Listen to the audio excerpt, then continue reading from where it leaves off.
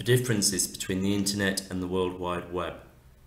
The Internet began in the 1960s as a result of US government research to build a network of computers that could communicate around the world.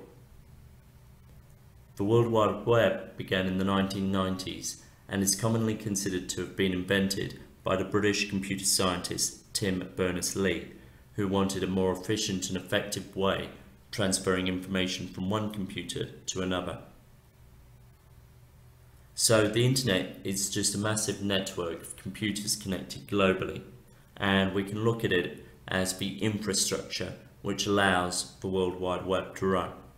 The World Wide Web is just one of the ways information is shared on the Internet.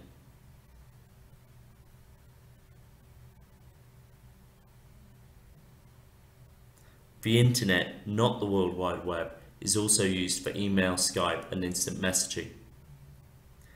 So the best way of looking at the Internet is to see it as an information highway in which we access the World Wide Web.